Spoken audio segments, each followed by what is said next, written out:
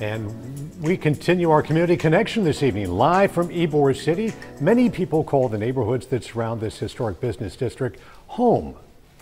And that drives tourists here is what drives homeowners here. The houses are eclectic, they're close to great businesses like this one here, the J.C. Newman Cigar Company here. But as we've mentioned, crime and problems also affect them as well. It's why some have started neighborhood watch groups. In Ybor Heights, neighbors there have relaunched their group during the pandemic. And that's where we find our 10 Investigates Jennifer Titus, who shows us how the group is already creating change.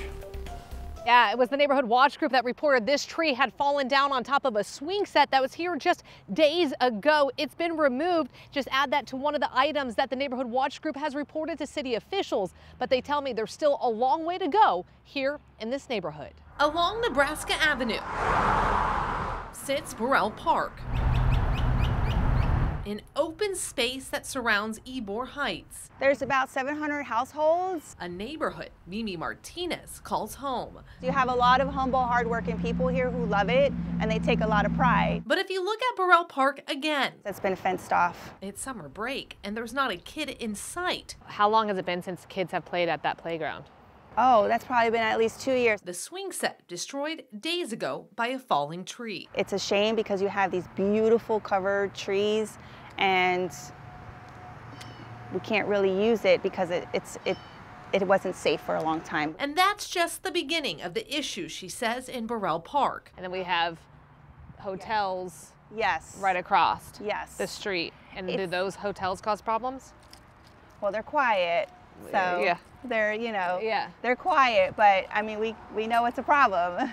It's a daily rate of Yeah, $50 a I mean, night. we know, and it Yeah. advertises adult movies. The foot traffic coming from Nebraska Avenue, she says, leaves many loitering in the park. And there has been issues here. There has been violence. There was someone who was killed here. They've got the memorial set up over there. So it has been on our radar for a long time. It's why Mimi says neighbors came together to revamp the neighborhood watch group.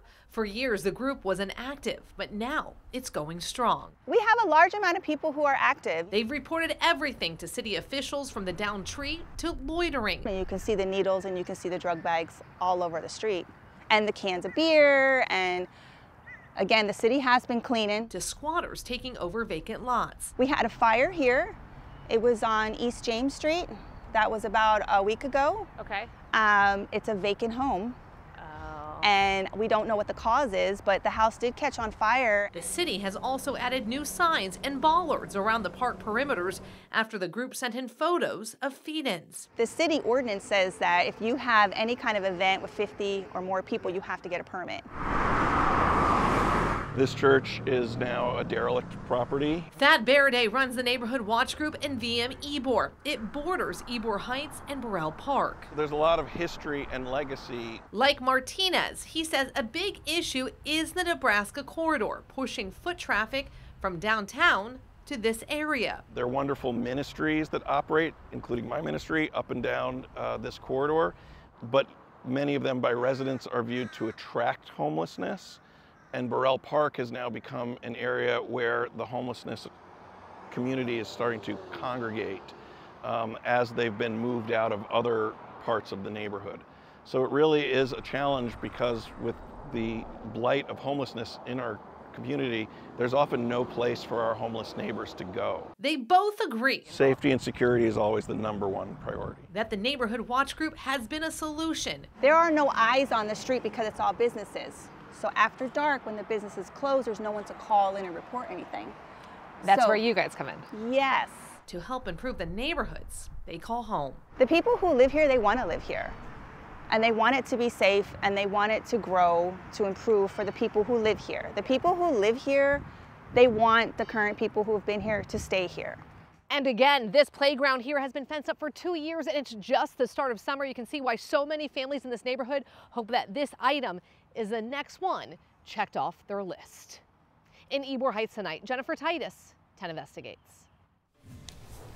All right, thanks, Jenna. Unfortunately, the city of Tampa got back to us about the park, and they say they are waiting right now on a certain part for the playground. They say, and there's no definite timeline when the park will be back open. We'll keep you posted meantime. They do tell us, though, that they are evaluating Burrell Park overall and will be looking for community feedback. The police department also tells us they've had 30 active events in the neighborhood this month, from trespassing incidents to community roll calls. Anyone, by the way, can always request a front porch roll call to be held in their area, on their block, or even at their home to meet the officers who patrol their neighborhoods and learn how they can help with crime reduction and quality of life concerns in their immediate area.